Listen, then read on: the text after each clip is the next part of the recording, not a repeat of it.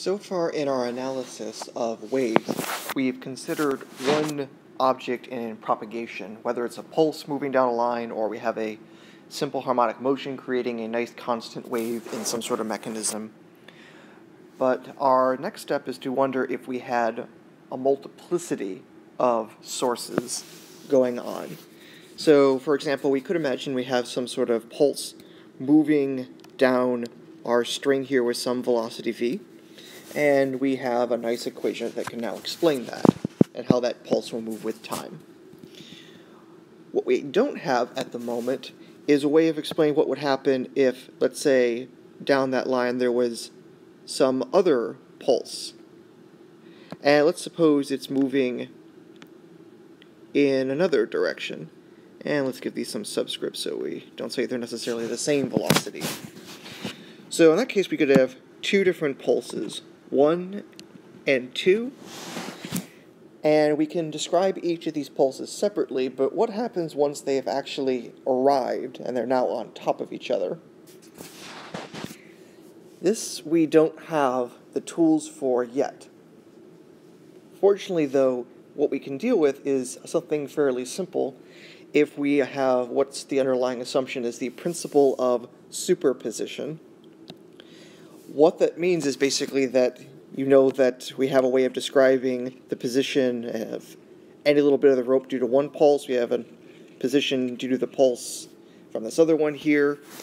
The principle of superposition is that on the rope you just add up all the different contributing sources.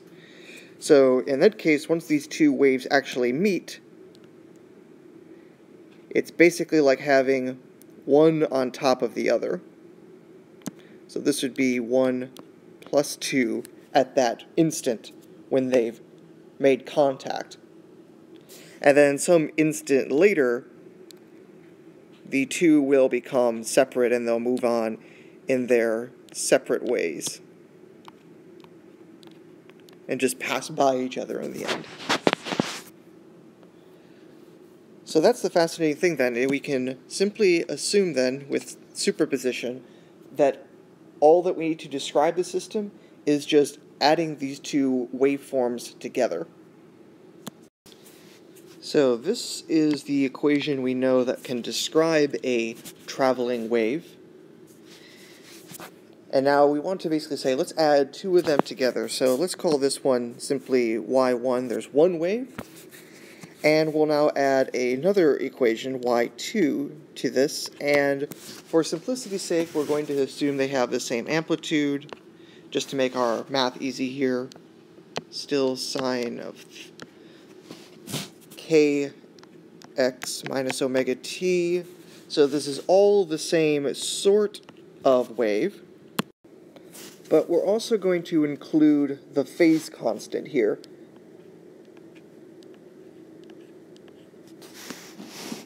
So now we have two waves, and because I have chosen to keep the minus sign here in both cases, they're both moving in the same direction. They're going to be moving at the same rate through this oscillator. The only difference is that they might be in or out of phase with each other. And what that means, it'll become a little bit more clear in a bit. But if we want to add these two together, if we want to add y1 and y2 together,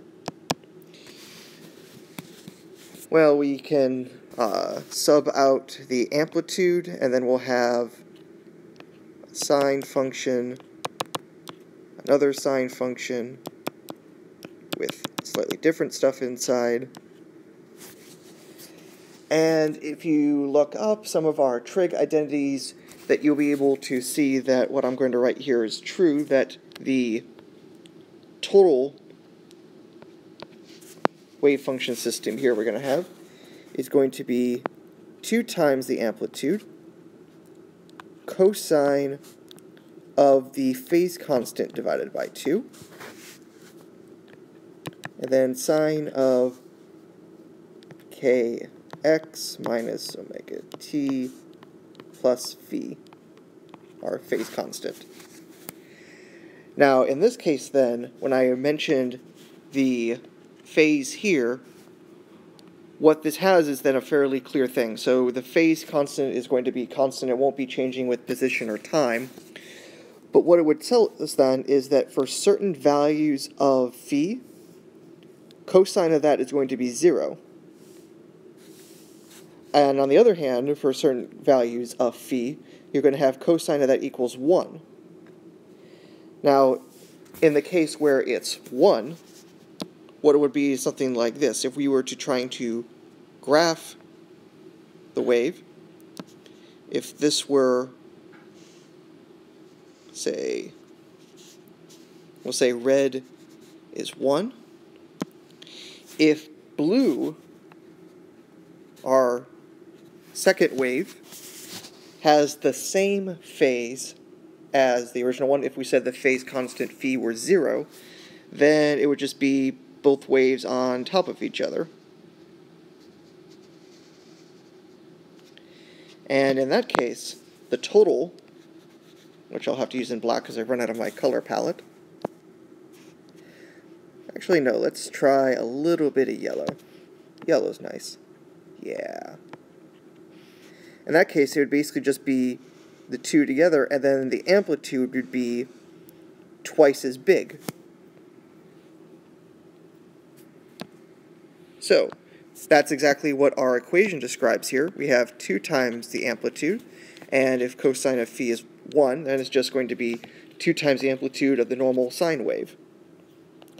Conversely, though, if we were to choose something a little bit different, let's make ourselves a little bit of room here and redraw this setup. But in this case, then, let's assume the phase constant were pi. So this would basically be equivalent to 180 degrees, and we'd say the phase difference between our two waves is 180 degrees. So in that case, then, our first wave, sine wave, like so. But our second sine wave is going to be quite the opposite. If you plugged in pi in there, shifting everything 180 degrees or half the wavelength, it's basically going to look like the same thing but upside down. So that's wave 2 now. And if that's wave 2 and they're added together, what's that going to look like? Well, let's say we'll use green here for our total. Well, at any given point, we have something that's positive for one, negative for the other, and just as much because they both have the same amplitude. So really, it's going to give us flat line. And again, that's actually what we would expect, again, from our equation here, since we see that if we put in our value of pi for the phase constant, that's pi over 2 we're putting in for cosine, and cosine of pi over 2 is 0. And so this thing would describe the wave to be flat everywhere when they're added together.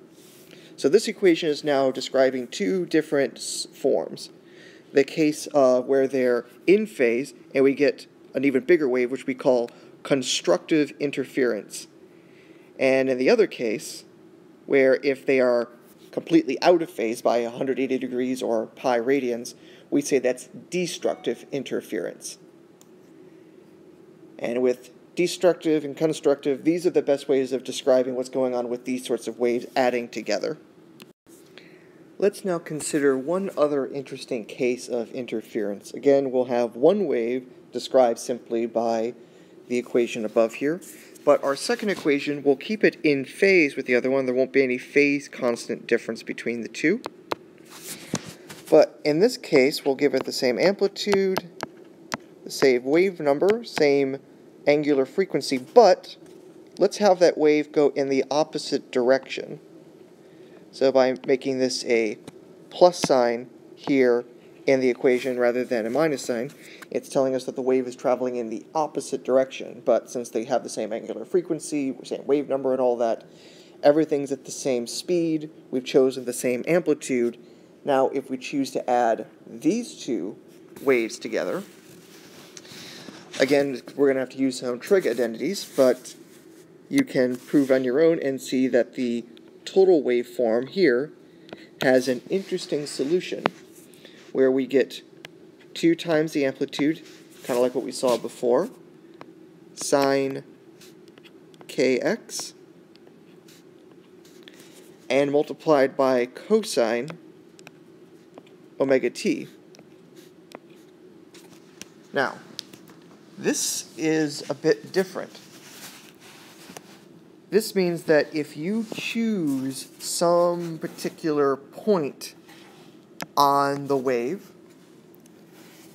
it's going to have 0 amplitude no matter what. I could choose a certain value of x such that when it's multiplied by k, our wave number, that it will get sine of 0, and that will be true at any given time. And conversely, I can choose a certain value of x where it's at a maximum amplitude, and then, of course, it will go between 0 and that maximum amplitude with time, and so it'll oscillate up and down like mad versus just staying still. In this case, this wave isn't actually moving anywhere anymore, and in some ways that kind of makes sense. If you have one wave with the same amplitude coming at another wave with the same amplitude, and if they are coming at each other with the same speed, in kind of like the same sense if you had a collision between 2 cars and they went bam together, they're the same mass, they have the same speed, from conservation of momentum, you'd expect them there to be no movement afterwards because the initial momentum was 0, since both of them had equal and opposite momentum. So after they collide together and stuck together, you'd have no motion to have maintained 0 total momentum. So that, strangely enough, makes some sense with this standing wave formalism.